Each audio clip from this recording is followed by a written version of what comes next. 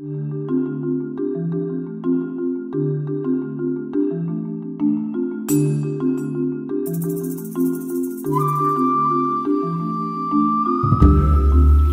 my name is Daniel Molnar. And I'm Todd Phillips. And together we've co-created Momentum, a year-long artist immersion program. We have 13 artists who have devoted a year of their lives to their creative passion, and we are happy to bring you this interview series with each of them. We hope you'll be inspired to find out what it's like for each of these artists to be devoting a year of their life to their fuller creative expression. When I was deciding if I was going to do this year, it was a hard decision to make because there was other things, other big decisions I needed to make too. When I tuned into Momentum, I got a really warm feeling around my heart area, and it also felt like, wow, I'm going to become a better person by doing this. I made a choice that to open my heart and to go with the thing that was going to develop me as a person and enrich me in ways that then I can share and spread, and I feel it's come true in many ways. So, yeah, let's begin at the beginning. How did this all start, and what was your intention? All right.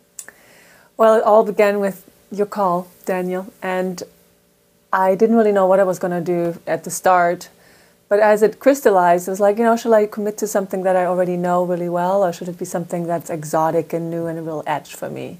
So I decided to go for the edge, which is exploring, uncovering, and loving and connecting and committing to my voice as an instrument, as an exploration for the year. And so I called it the pilgrimage into sound. Beautiful. Well, I'm just going to say that you are quite a visual artist, and I see this as a huge, courageous, beautiful act to say, I love my voice, I want to develop it more.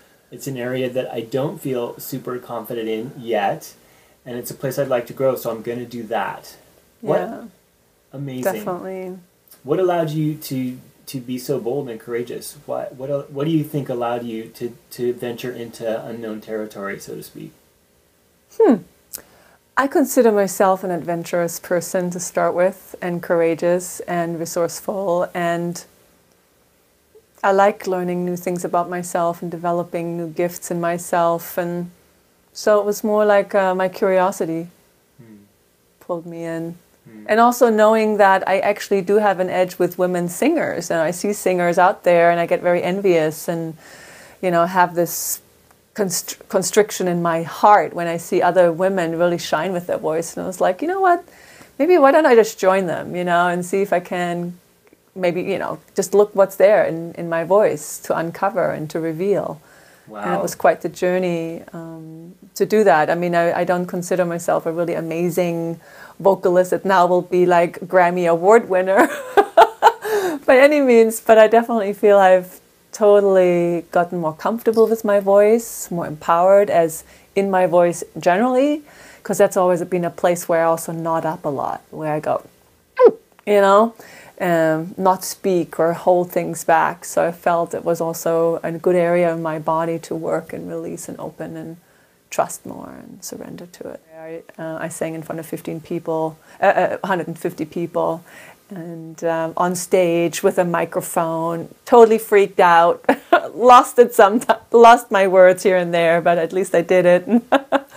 So learning to be seen in my voice was very scary, and feeling more comfortable with that.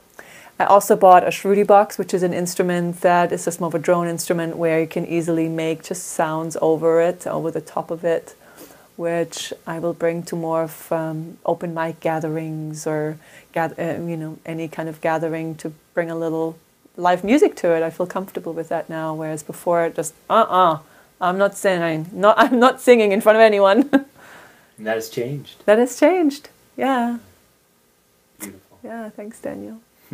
Oh man, you did it. So at a certain point, the kind of singing, pop songs or working with your Shruti box and the way you had been doing it shifted, and then came this interest in sound healing. Could you say anything about what was that kind of magic moment, or what was the turnaround there where you're like, you know what, I'm actually drawn to this other thing?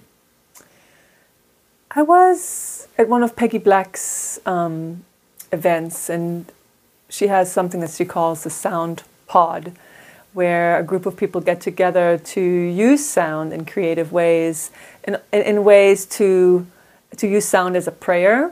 And on the way back from this particular meeting, I was so excited and so like, I want to learn more about it. And she's a very intuitive person, and she said, you know, Martina, I think that's what you're going to continue to develop now, at least in momentum, and if not further, going further. And it's like, that resonated.